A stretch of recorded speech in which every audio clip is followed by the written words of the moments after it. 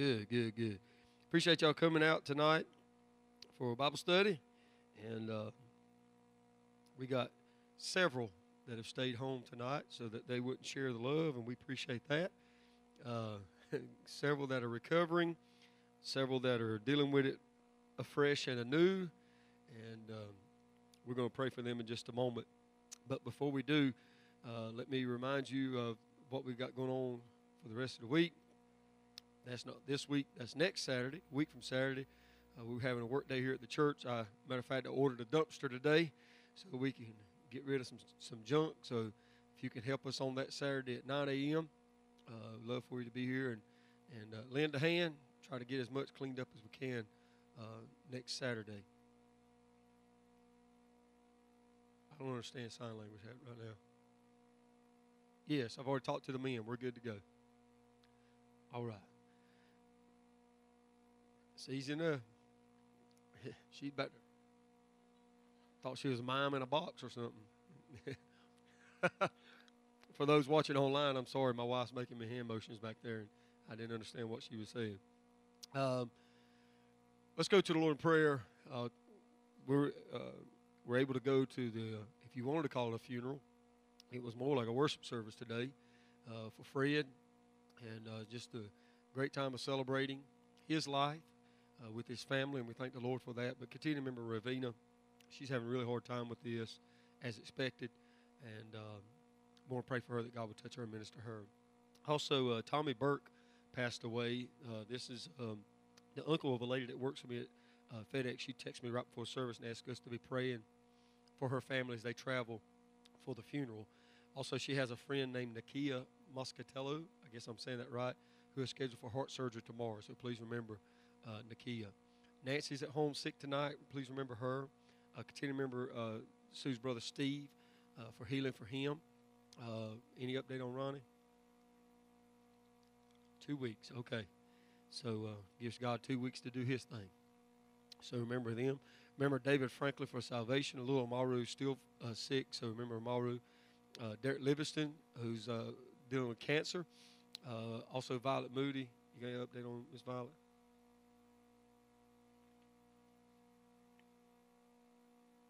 Wow. Okay. All right. So she may have a leakage in her bowels. So remember Miss Violet, that God would touch her. Continue to remember Amy. She's dealing with breast cancer. Matt's MRI results came back clean. Nothing there. So as per doctors, they're going to keep testing because they want to find something. That's why they call it practice.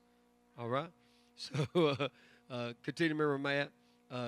Kim, you got an update on Kim, Sister Jeanette?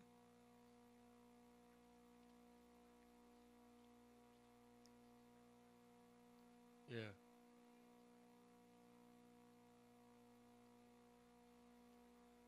Oh, boy, from all the coughing. Yeah. So remember Kim. She's at home, but is recovering. Pray for her. Joe's also at home, recovering. So remember Joe.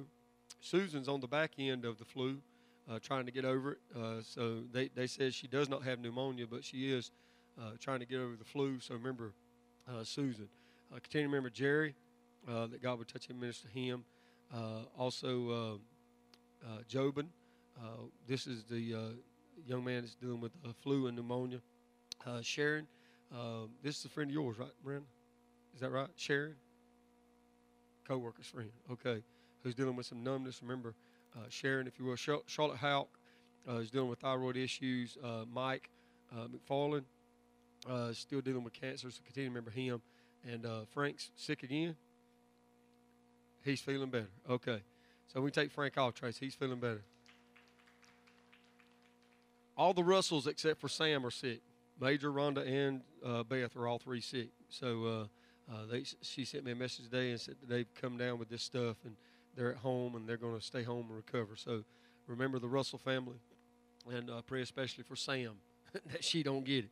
So that can be tough. It just seems like when it gets in the house, they just pass it around. And Carmen and Michael dealt with it. I think they're feeling better. They were back to work this week, so they all just passed it around in that house, and I stayed away like they were the plague.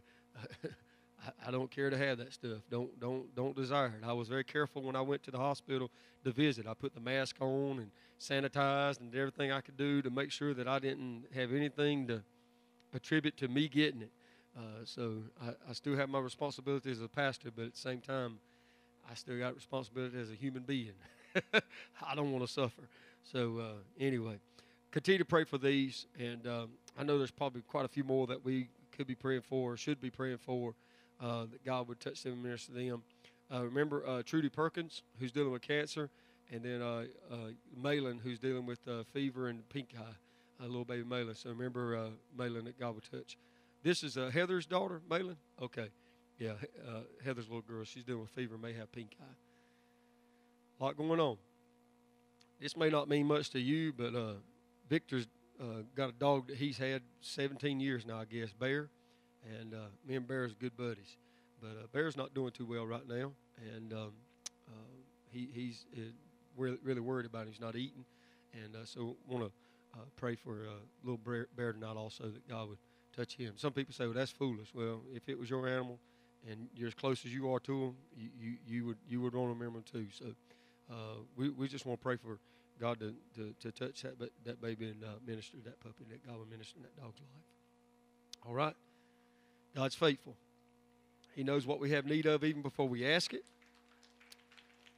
While we're asking, the answer's on the way. So we've made our requests known, and we know that God's faithful to perform that which we've asked him to do. He's a good God. Amen? Amen. If you would, let's stand, and we're going to go to the Lord in prayer, and then we're going to jump right into the Scripture tonight. And we're moving to the 3rd chapter tonight. We're going to pick up with the church at Sardis. But before we do, let's pray over these needs and requests. Ask God to have his way. Father, we love you so much. Thank you once again for the opportunity that you've given us to come into your house, the opportunity to call upon your name, God. You've been so faithful to us, so good to us, Lord. We can never thank you enough for the great things that you've done. I just thank you tonight, God, that you've ministered and comforted and strengthened families, and, God, that you've spoken to hearts and lives. God, I thank you for what you did today in the Delegar family, God, and what you're going to continue to do to touch Ravina and the family, Lord, and Sue and her brothers and sisters. We just pray that you continue to minister to them and strengthen them as they're dealing with the loss of Fred, and also Steve and his sickness, Lord, that he's fighting with. I just pray, God, that you would bring healing in his body and comfort and strength to this family. God, we pray for our church family tonight, God. We've got so many that are dealing with this sickness. We pray for Susan and Joe, and we pray for Kim tonight. We pray for the Russell family, Lord, that you minister healing to them. Touch Heather's daughter, Malin, tonight, God. Pray that you minister to them. Touch Nancy and Matt, God. Bring healing to their body, total healing.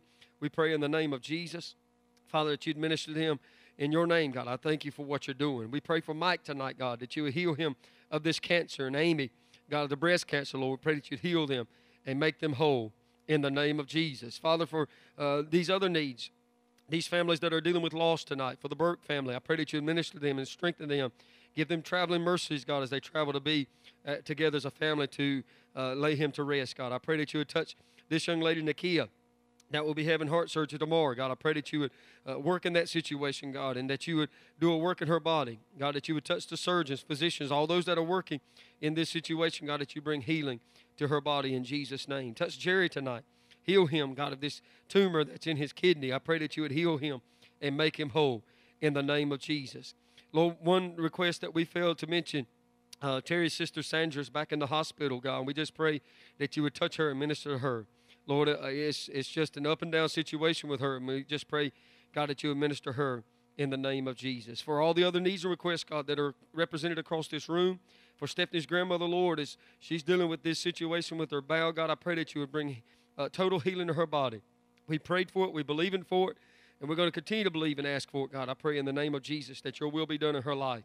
God, that your name be glorified. We're believing you for that, Jesus. Father, we praise you for what you're doing. We praise you for what you're about to do. We give you all the glory, all the honor, and all the praise for the great things that you have done and the great things that you're doing in our lives, God, the places that you're taking us to. We rejoice in you, and we just give you all the praise, the glory, and the honor, and we ask these things in Jesus' name. And everybody said, amen, amen. If you want to grab your Bibles, turn with me to Revelations chapter 3. Revelations chapter 3.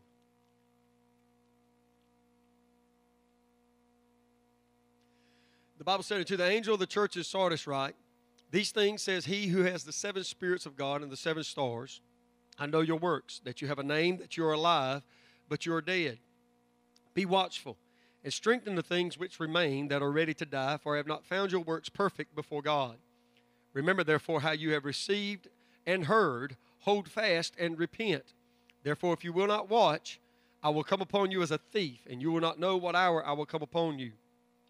You have a few names even in Sardis who have not defiled their garments, and they shall walk with me in white, for they are worthy. He who overcomes shall be clothed in white garments, and I will not blot out his name from the book of life, but I will confess his name before my Father and before his angels. He who has an ear, let him hear what the Spirit says to the churches. Father, add your blessing to your word. Bless the hearers of the hearers, I pray, in Jesus' name. And everybody said, amen. All right, you can be seated.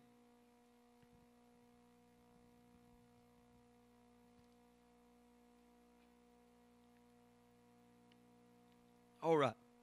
So we're talking about the church at Sardis. But before we do, let's, again, just kind of give you some history as it pertains to Sardis. This town, this city was a very wealthy town. Had a lot of wealthy people that lived there, a lot of people of prominence that lived there. One guy by the name of Croesus lived there and reigned. The wise Thales and Cleobulus and Solon had their homes there. On the plains around it once lay the host of Xerxes, and on their way to find a sepulchre at Marathon, one writer wrote about Sardis. It was a rich and glorious city when Cyrus conquered it. It obtained considerable distinction under the Romans during the reign of Tiberius.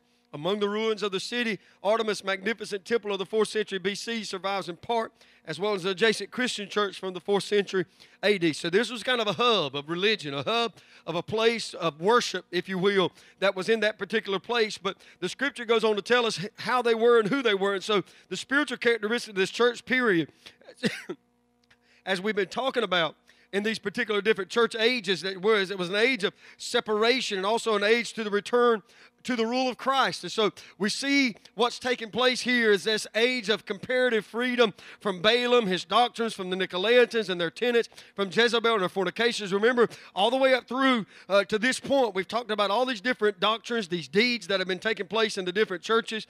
We talked about how Jezebel was present in the prior church that we talked about, how that God had gave her space to repent, but she wouldn't repent. How all these things leading up to this particular church age. Now we're beginning to see a change, a switch, if you will, where God is really beginning to deal from a judgment-type atmosphere. He's beginning to deal with those people that have turned away from Him, but yet the blessing is still on those people that are true to Him, that are serving Him. So this is an age of freedom from these different doctrines. It was an age containing many worthy names and having much of which to repent. It was an age covering the spiritual lethargy of the Protestant centuries before the great evangelical movements of the last 100 years. The date of this period was from about AD 1500 all the way up to about AD 1750. Now, we'll get into it just a little bit more, but there were some great theologians, some great men of God that came up through this time. There were some great revivals that took place in this time period. The Welsh revival fell in this time period. Some other great moves of God that took place on the earth fell in this particular time period. And so we see how God moved. We see how God ministered and manifested His glory, His presence, His power, and He began to speak to men to transform them into a place of beginning to walk by faith, not by sight, to beginning to transform them and help them to understand what it is that God had called them to do. And so let's go straight into the Scriptures tonight and begin to look at what God was saying to this church of Sardis.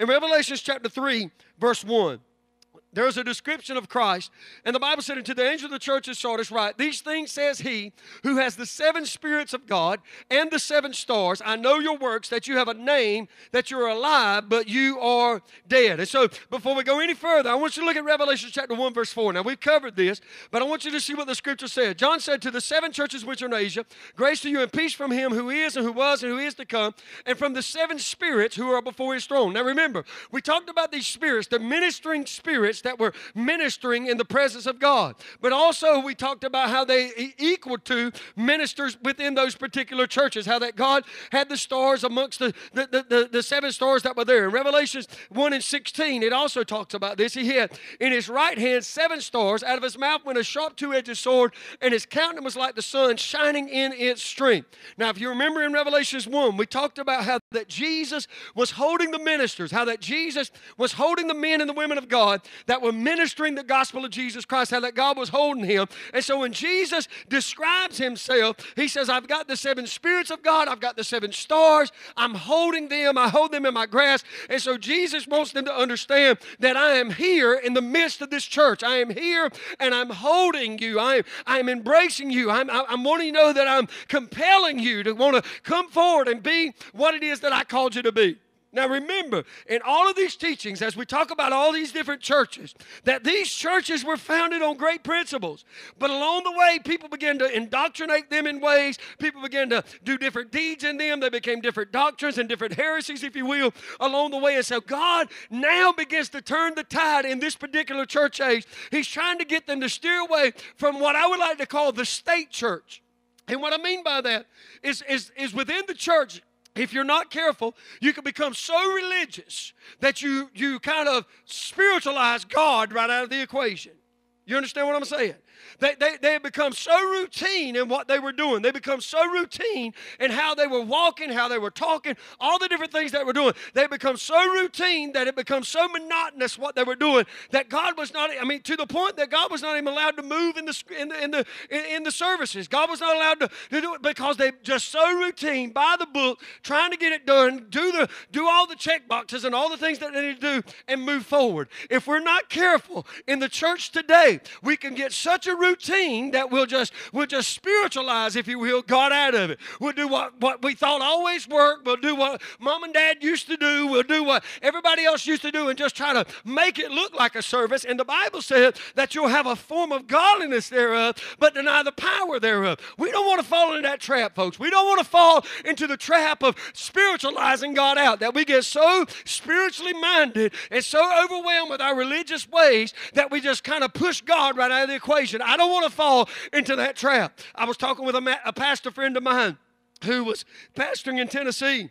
And he and I were having this conversation. He said, Joy, he said, the church that I was at, he was an associate there. He said, the church that I was at, he said, I was so overwhelmed. I was so burdened for the church. He said, because every time God began to move, the pastor would stand up and literally talk it down. In other words, he didn't want God to move. They didn't want to allow God's Spirit to move. They would literally talk it down. When people would begin to worship and praise God, and listen, ministers can do that kind of stuff. They know how to stand up and say the right thing to just kind of twist the situation of the service. I don't want you. I want the freedom of God's presence to move in the house of God. I don't want to stop it. I want to see it manifest. I want to see the outpouring of the glory of God manifest His presence and His glory in such a powerful way. That's what my desire is. But here He's standing in this church. He said, listen, I want you to know that you have this form of godliness. You're going through the routine. You look good on the outside. Jesus told the Pharisees, you like whitewashed sepulchres. You know, you look good on the outside, but inside you're full of dead men's bones. And so he goes on and begins, and we're going to skip a couple of verses and come back to them in just a moment, but he goes back to Revelations 3 and 4, and he begins to commend this church. He says, you've got a few names, even in Sardis, who have not defiled their garments, and they shall walk with me in white, for they are worthy. Look what he's saying now. He's saying, you got people within the church. You got people within Sardis. These people are worthy. These people, they've not defiled their garments, and they're going to walk with me in white. So you have these few names of these people who have not defiled their garments. These names are no doubt in that particular age, from 1500 to 1750 AD. These people were reformers. These were saints who braved the wrath of the woman Jezebel to preach justification by faith. You remember Martin Luther was in this time period. He said as he was walking down that staircase, he heard the voice of God. God said, the just shall live by faith. And all of a sudden, this Reformation period began to take place. And so we see these reformers that took place. The fundamental principles of the Reformation were justification by faith, the individual priesthood of every believer, the Holy Scriptures as the final authority. There were men like John Huss and John Wycliffe and Martin Luther and John Calvin and Zwingli and others. The truth of these principles were revived in the hearts of the people. The state church, or the the church that had, kind of made up this religious moment of that particular time. This particular church started a bloodbath. There was wars and there was killings and there was martyrs that took place in this time. Literally a bloodbath that equaled or surpassed that of imperial Rome in letting the blood of believers. They filled the cup, as seen in Revelation 17. Don't have this one, with the blood of the martyrs of Jesus at this time. This cup would be completely filled with the blood of Christians, for she will murder in the near future when she sits as queen and the state church in the beast empire. The Waldenese, the Albigenses, the Huguenots, and thousands of others died at the hands of this church rather than give up their justification by faith. They said, we're not surrendering ourselves to your ways. We're not surrendering ourselves to your man-made religion. We're not surrendering ourselves to your edicts or what you're trying to lay out. We're going to stand with God. We're going to stand with the principles of the Word of God. We're going to stand with what God has told us to do. We're going to stand by faith, not by sight. We're going to stand with the things of God that bring glory and honor to Him, not glory and honor to man. And see, we can fall into that trap, but we don't want to go there. And so this falling into the hands of this church, they said, listen, we would rather die than yield to these edicts of men. Satan, by means of this wholesale slaughter, stopped the Reformation period from traveling any farther. He literally stopped it and going into any other countries. But yet God is going to reward those people that stood with Him in that day. God promised in chapter 17 and 18, and we'll get to it later, but God promised in those times that those that stood, those that were faithful, those that believed God and held fast to the truth of God's Word, God was going to reward them in the last day. In our day, and what we're dealing with and what we're up against, the heresies that travel throughout the churches, the compromise, the materialism, the worldliness that travels through the churches. If we'll stand true to the Word of God, we'll stand true to the things of God, there'll come a day when we'll hear Him declare, well done, thou good and faithful servant. Enter into the joy of the Lord. Listen, folks, you will not be in the majority when you really want to serve God. You will not be in the majority when you really want to live by the truth of God's Word. He says, straight and narrow is the gate, and few there be to find it. Don't you get disheartened when you're not gathered up by big crowds. Don't you get disheartened when you're not a part of the mega churches. Don't you get disheartened when it seems like there's just a few. God said, I take notice of even the few within the church that have been faithful to me. He said, listen, you got a few names, even in Sardis, who have not defiled their garments, but God took notice of them. Listen, we might not get recognized by the world. We might not have our name put up on marquees, but God said, I see your life. I see your walk. I see what you're doing, not to defile yourself, and I'm taking notice of your life. Can somebody say amen?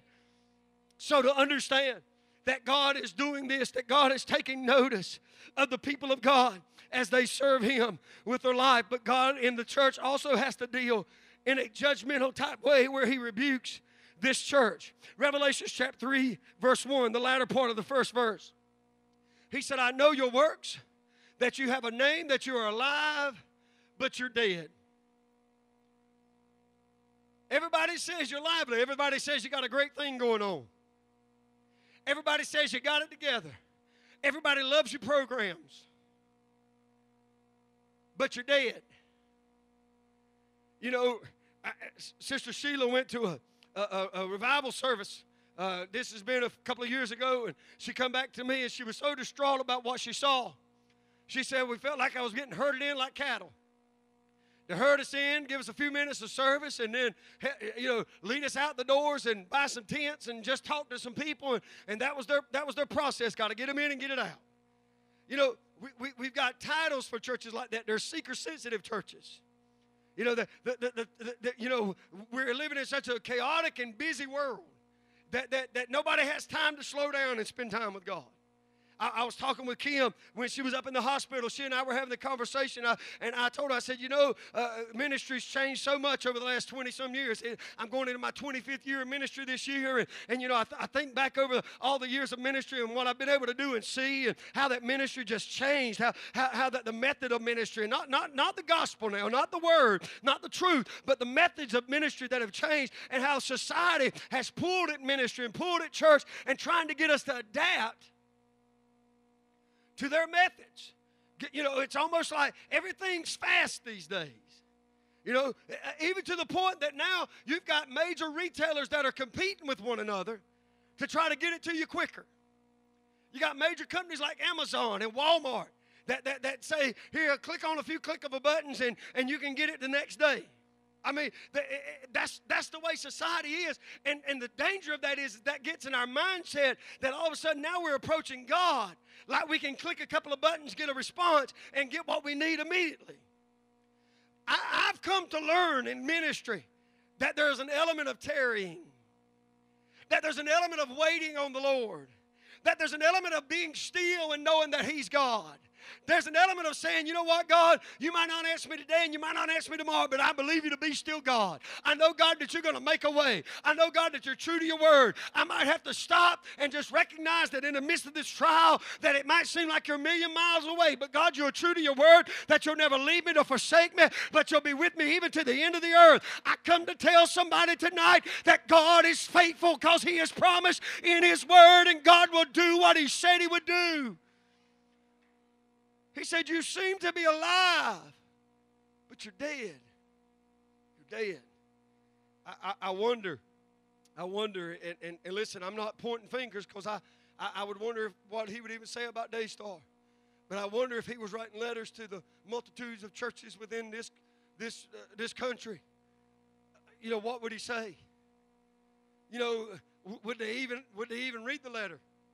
Would they even accept it to be from him?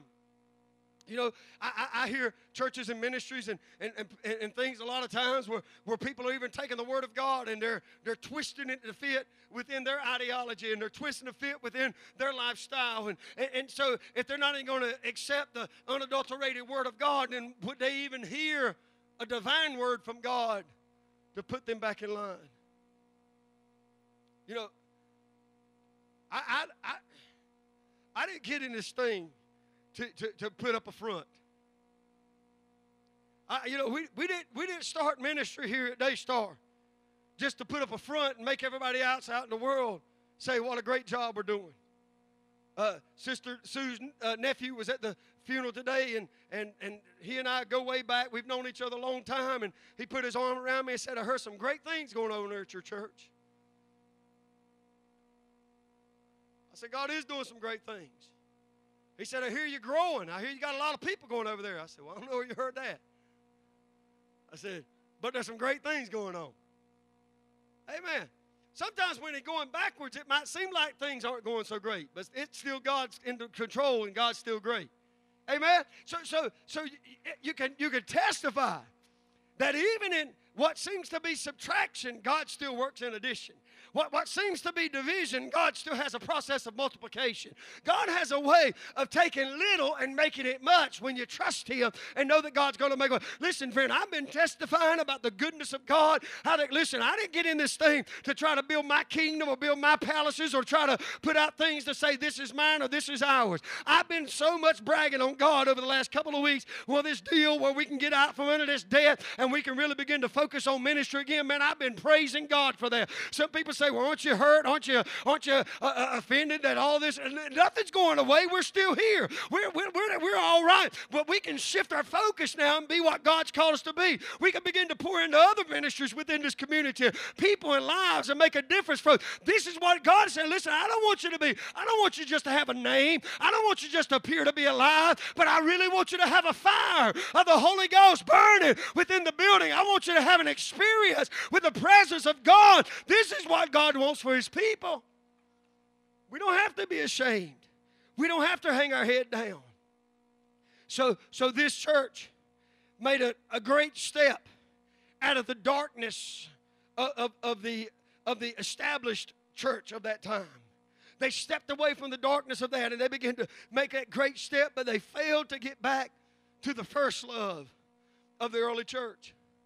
Think about this, folks. We can do all we do within ministry here to try to establish ourselves and get ourselves. But if we ever lose that first love, and even if we get away from it and we don't get back to it fully, we're in trouble. We'll talk about that more here in just a moment. But they failed to get back to that first love. See, justification by faith was rediscovered, but the blessed hope of the second coming, a Spirit-filled life, a Spirit-led life, the millennial kingdom, all these things were not rediscovered. Listen, the first church, the early church, there was such an expectancy of the return of Jesus Christ that they didn't concern them things with the affairs of the world. I mean, they were so doggone focused and determined in doing what God had called them to do. They didn't get distracted by everything else. They were healing people. They were raising the dead. They were casting out devils. They were preaching the gospel. And they didn't take concern for the life because they knew at any moment Jesus could come back. Now, thousands of years has passed, and now we sit in the church and we talk about the coming of the Lord. And some people sit there like, yeah, I've heard this story before, but I'm telling you, friend, He's coming. He's coming sooner than we think. Soon and very soon we're going to see a king. We're going to behold Him in all His glory. And I'm telling you, friend, it's not long from now. I believe we need to get excited about the things of God again. We need to get excited about the coming of Christ again. We need to get excited about the rapture of the church again. I'm telling you, folks, I sat in that funeral today, and they began to talk about, Pastor Rose began to talk about that Fred was going to be the first one to get to go in the crowd. He said the dead in Christ are going to rise first, and then we which are alive and remain shall be caught up together in the air, and so shall we ever be with the Lord. Man, something began to bubble up inside of me. I said, oh, yes, Lord, even so, come quickly. I don't know about you, but there's an excitement inside of me to tell somebody that the Lord is coming. I'm not excited just about the workings of the church. I'm not excited just about the programs of the church, but I'm excited that Jesus is still king, that God is still on His throne, and that He's about to send His Son to come and take us home. And it's all going to be worth it, folks, when we see Him in all His glory, when He steps out on that cloud and calls His children home. It's all going to be worth it, friend. All the stress, all the struggle, all the trials, all that stuff's going to be worth it when you hear that trumpet sound. Can somebody shout amen tonight? Glory to God, glory to God. You got to rediscover that. There were bitter debates and differences. They were the order of the day instead of unity and love of the early church. I thank God for what I feel in this house. I thank God for the unity and love I feel in this house.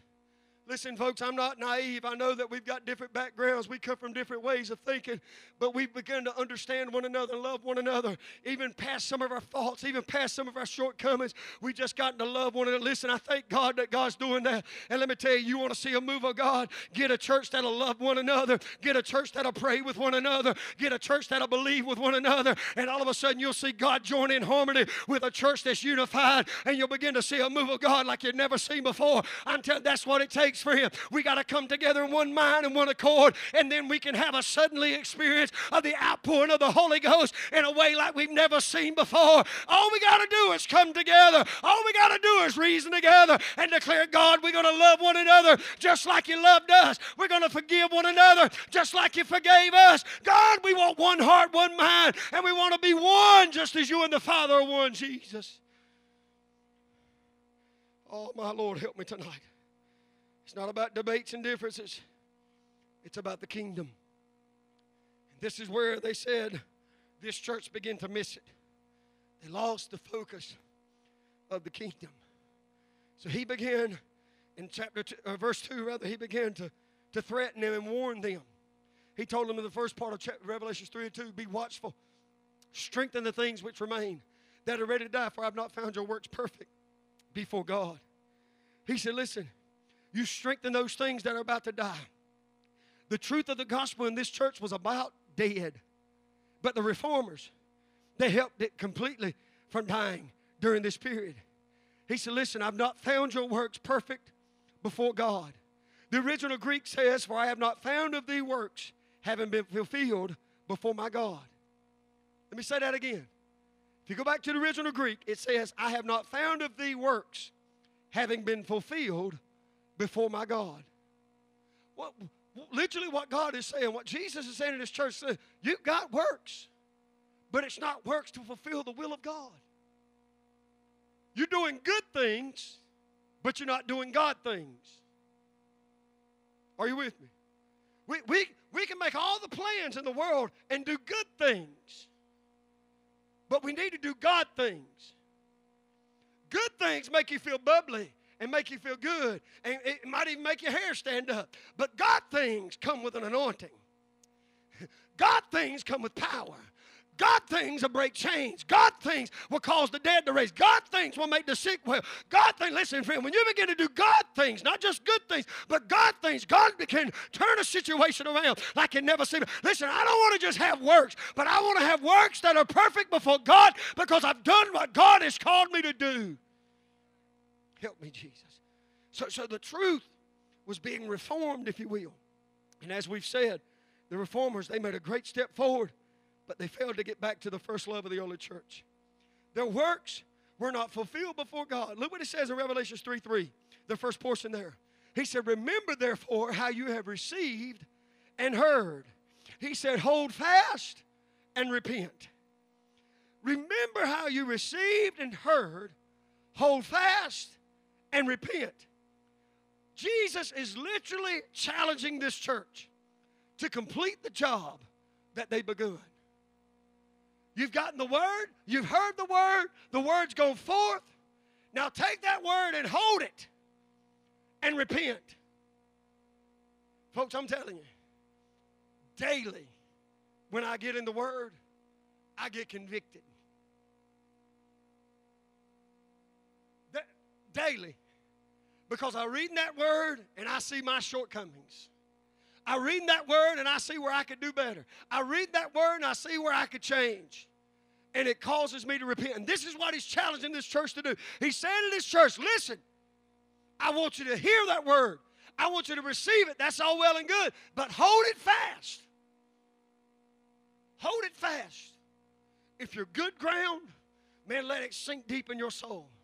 If you're fallow ground, allow God to begin to twist you and break you up and mold you so that you can receive the seed of the word and hold it fast. But he said, if you're going to hold it fast, repent. Repent. Repent. He said, if you do this, then you got to finish what you started. In the middle portion of this verse, he said, therefore, if you will not watch, I will come upon you as a thief, and you will not know what hour I come upon thee. Look at Revelation 16 and 15.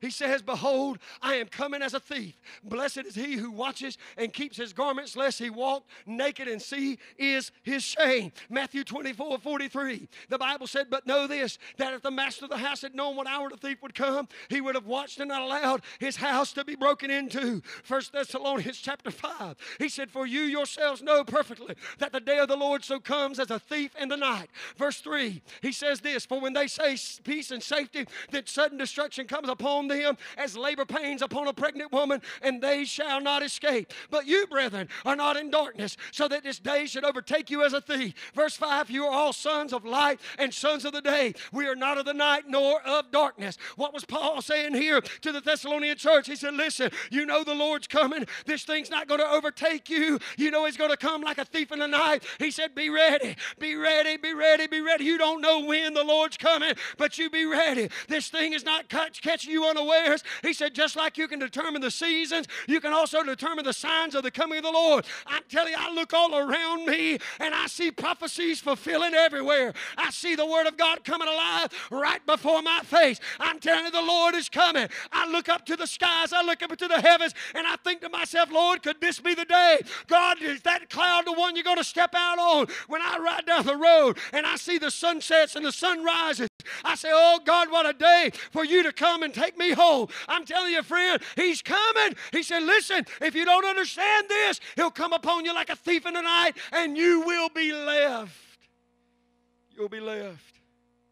He said, hold fast to the word of God and repent. Repent. He promises this church some things. We're going to close up with this. In Revelation chapter 3, verse 5, the first portion there, he said, he who overcomes shall be clothed in white garments. If you overcome, you'll be clothed in white garments. There's an old song I used to sing. In my robe of white, I will fly away. And I'm telling you, it's coming a day that he's going to give me a new robe. He's going to put a robe on my hand. Listen, just like the father did the prodigal when he put a new robe on his back and put a finger on his hand and said, this is family. There's coming a day, listen, what that young man got was perishable. That robe was passed away. That ring, it got tarnished. But what God's going to give us is an everlasting robe, a brand new body, a brand new crown that one day we're going to lay at His feet. He's going to declare us to be sons and daughters, and He's going to welcome us home. Listen, friend, I'm excited about that day. I know that it's coming soon. And He said, if you can just overcome, He said, I'm going to clothe you in white garments. I'm going to take away all the darkness. I'm going to take away all the dinginess, all the spots. I'm going to wash you in the blood of the Lamb, and I'm going to purge you of your sin, and I'm going to clothe you in white garments. What are you saying, preacher? I'm telling you tonight, press on. Don't let the devil bind you up. Don't you back down for anything. Press on. It's going to be worth it. If you can endure to the end, the saved shall be saved. Glory to God. This marriage of the Lamb, it was said in Revelation chapter 19, verse 7 and 8. He said, let us be glad and rejoice and give Him glory. For the marriage of the Lamb has come, and His wife has made herself ready. And to her it was granted to be arrayed in fine linen, clean and bright. For the fine linen is the righteous acts of the saints. Look what He's telling here. He said, listen, Christ promises that the overcomes of this church are a part of the bride of Christ. I've been a part of some weddings. I'm not a fan of weddings. I hate doing weddings. But there's one I'm looking forward to. Amen. There's a lot of weddings I don't want to be a part of.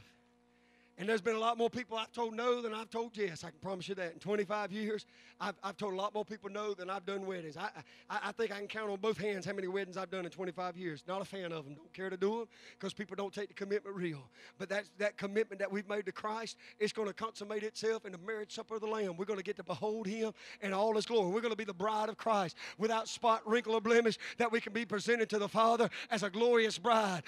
Listen, folks, this is what He wants. He wants a glorious bride. He wants us looking great in what we do and how we live our lives. I'm telling you, friend, this is what God is looking for. April 11th, 1995, at the Lincoln Church of God, about 7 o'clock that evening, the music began to play. The congregation stood. Here come my wife walking down that aisle with her daddy at her side. She had a beautiful gown on. It was pressed. It was spotless. It was without blemish. It was a little long. But she got through that. But I'm telling you right now, it's been about 22 and a half years ago, and I can remember it like it was yesterday. When she rounded that corner, the most beautiful thing I've ever seen in my life. And all I could look up to heaven and say, thank you, Jesus. She picked me. Amen. It was a glorious day. It was a day I'll never forget. It was awesome to see her arrayed in such a beautiful vesture. But none of that compares. None of that compares to the day when that trumpet sounds and God calls His children home. He adorns us and brings us into a home, listen, folks, that He's been working on for thousands of years. You know what I think about? When I think about that, I think about in 6 days, God created everything that we look at that we stand in awe of. And for 2,000 years, He's been preparing a place. Think about that for a moment. 6 days, He created all this. That, listen, as we rode into church tonight, just over the top of the church building, you could see the sun as it was sitting over the trees. And my wife said, oh, look at that. Ain't that beautiful? But nothing compares. In 6 days, He created all this. In the first day, that sun that we beheld in all its brilliance and all its beauty, He just said, let there be. And it was. And so whatever He's been doing for 2,000 years, it's going to be mind-boggling to the point that Paul said, I had not seen, nor ear heard, nor has it entered the heart of man all the things God has prepared for them. Woo, glory to God. Folks, could you imagine? And there are people that absolutely will sell their soul to the world and miss something that's going to be so marvelous. When all they need to do is call out to Christ. And when grace and mercy, He'll cleanse them of their sin and their unrighteousness and put their name in the Lamb's Book of Life. And when the trumpet sounds, they can go and heaven will be their home. But there are people that will sell their soul to the world and sell their soul to the devil. You say, well, preacher, I just don't know about that. Listen, the question is asked, what shall a man give in exchange for his soul? What if a man gained the whole world and lose his soul? You can have the riches of Bill Gates, but not have Jesus, and you'll be the poorest man that lives in this world. Amen. I might not have a dime to my name, but I've got Jesus, and I'm a poor, poor rich man. In this world's standards, I'm poor, but in Him, I'm rich. I'm rich. Amen. I run into a friend of mine at the banquet the other night, and he was talking about how he was broke and all this other stuff. And finally he said, wait a minute, I'm not broke. My father owns the cattle of 1,000 hills. I said, how many cows you got? He said, about 10. I said, you got 10 cows, you're doing pretty good. That's a lot of steak. You know what I'm saying? You got to shift and quit thinking from worldly mentality. Start thinking from kingdom mentality. And know that all your needs are supplied. All your sicknesses can be healed. Amen. The dead things that were dead, that need to stay dead, are stay dead, but the things that need to come alive, God is a resurrecting business. If you can just shift to that kingdom mentality, quit worrying about the worldly mentality, quit worrying about the things of the world, quit stressing yourself over what the world's expectations are, and just live up to the expectancy of God and His Word, and obey His commands, and you'll find freedom and liberty and wholeness and purity and holiness like you've never seen before. If you could just shift to kingdom mentality. If you would understand that this world is not your home, you're just a pilgrim passing through. Folks, I'm telling you, this is what God's calling us to understand that if you overcome, you'll be a part of the bride of the Lamb. But He continues in 3 and 5. And He said, He said, for those, I will not blot out His name from the book of life. If you overcome, I will not blot your name out. Now, for all the once saved, always saved people, if your name can be put in, and Jesus says that it can be put out, you got to be careful. I'm looking at you, but I should be looking at the camera. So all those people that believe that I got baptized when I was 6, and I asked Jesus in my heart then, and I've lived like a devil ever since, but I'm okay because I did that when I was 6 years old. This verse here. If you're going to hang your hat on any other verse, hang it on this one. Because it's not unconditional eternal writing in that Lamb's Book of Life. He's got an eraser. He's got an eraser. So what you're saying, preacher, I gotta work harder, and I gotta be better, and I gotta do good, and no. You gotta put your full faith and trust in Jesus Christ. Know that He's the Savior of your life. Knowing that through Him you can do all things.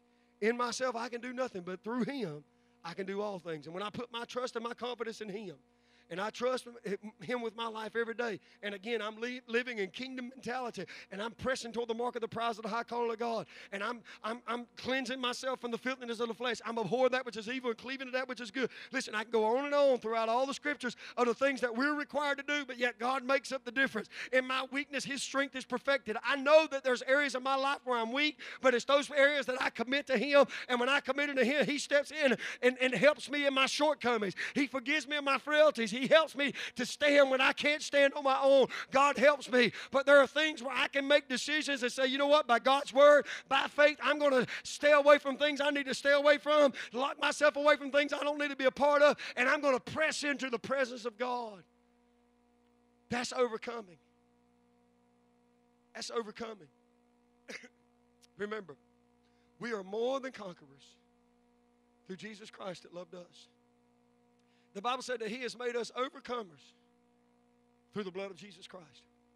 Listen, my victory is in Him. My victory, my ability to overcome is in Him. If I try to do it in myself, I've already lost.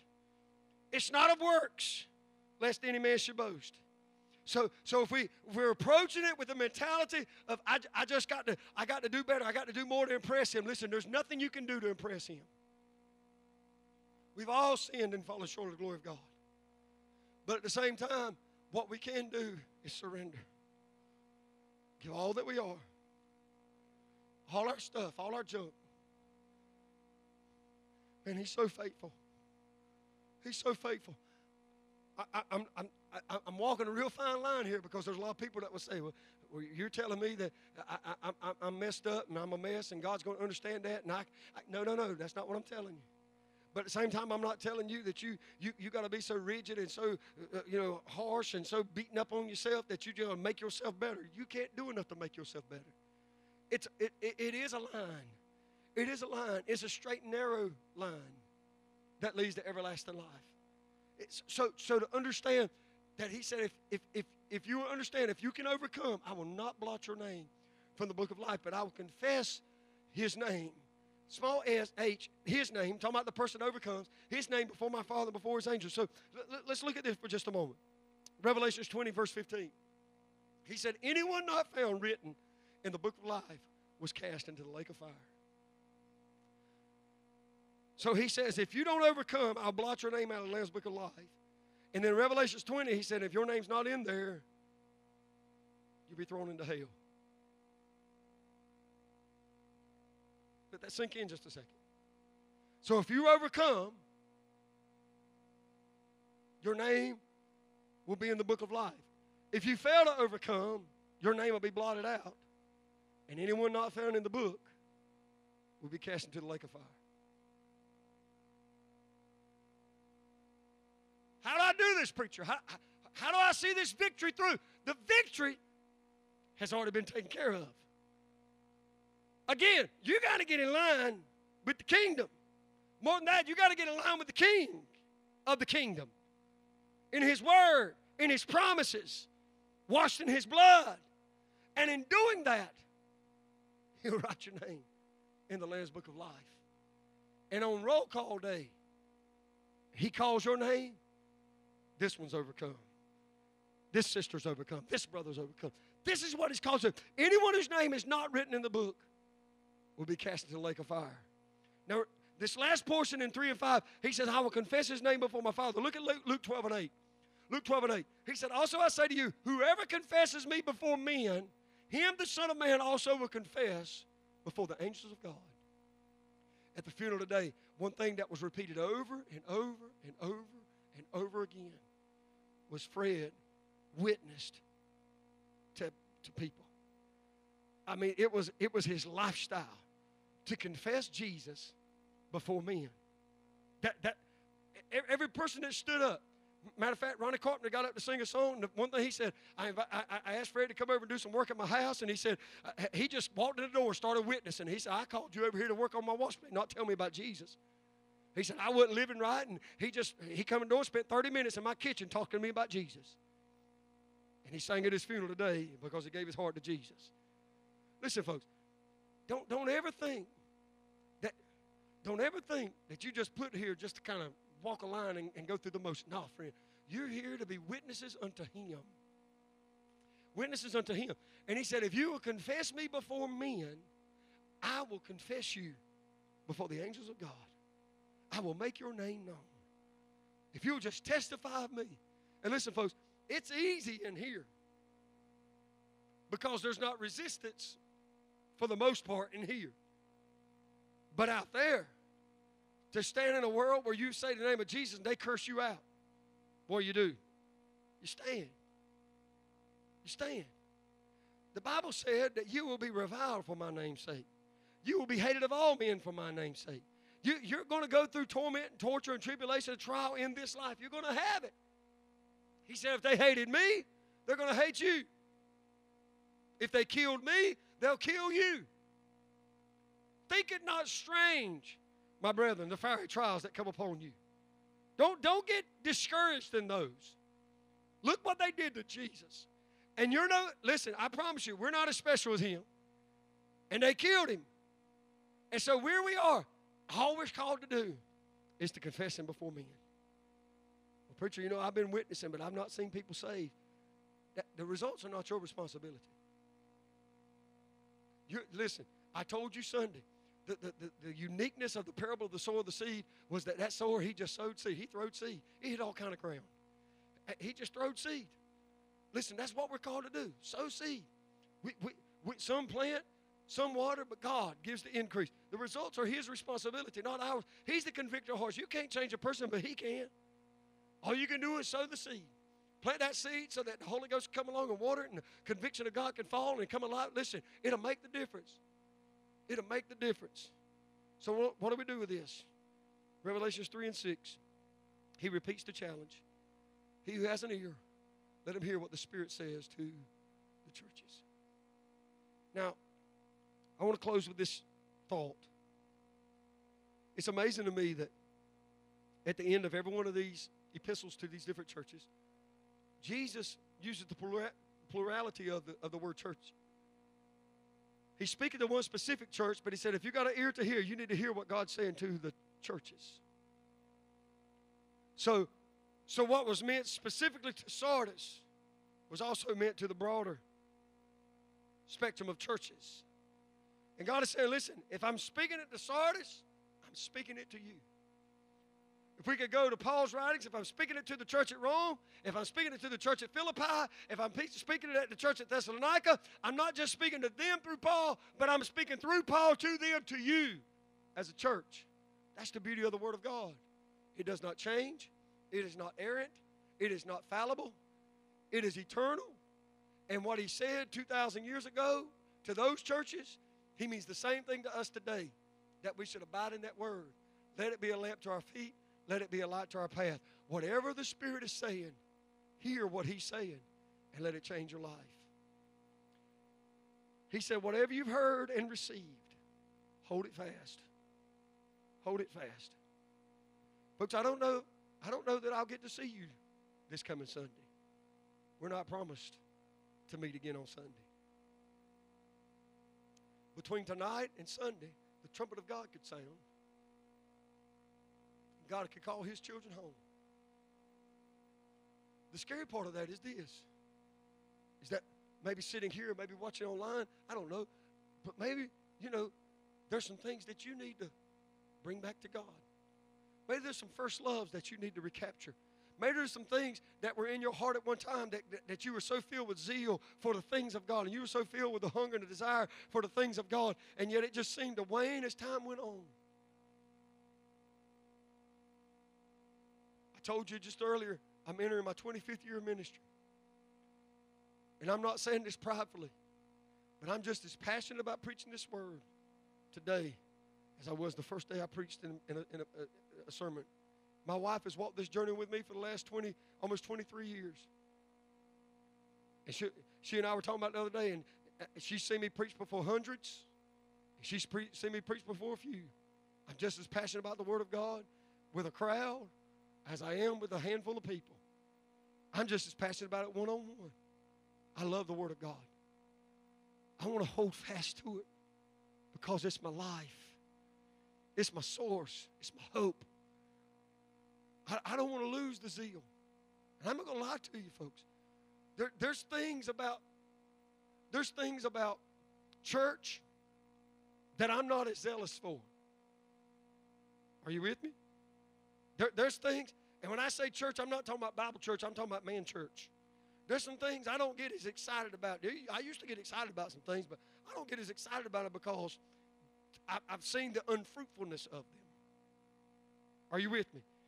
I've not seen it bear fruit, and so I move on. There's been some things I've digged and dunged and hoped that it would bring fruit. All the scholars know where I'm at here. But then if it didn't bear fruit, it was cumbering the ground. It was time to move on to something different. Folks, this is what we got to understand. We're living in some perilous times. And the thing that's going to hold you, the thing that's going to keep you,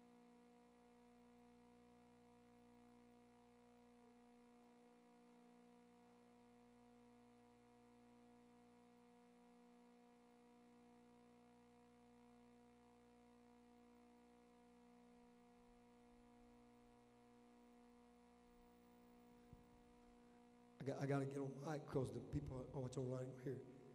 The Word of God will never change. Hold fast. These messages I've been preaching, and other ministers have come and stood in this pulpit and preached. Hold them fast. Don't give up. Keep pressing on. You've got stuff that's pulled you backwards. You've got stuff that's hindering you. You've got things that repent of them. I'm telling you, we bask in all the glory of this world. And again, for 2,000 years, He's been preparing a place for us. Why would you want hold on to junk that you know the Word is telling you you can't hold on to that stuff and make it? Why would you want to hold on to that stuff? Let it go. Let it go. Repent of it. Move on. Forgive. Find healing. Find restoration. And move on to the greatness and the glory of God. Protect your name. Protect your name. If you overcome, your name will not be blotted out. But if you don't, protect your name.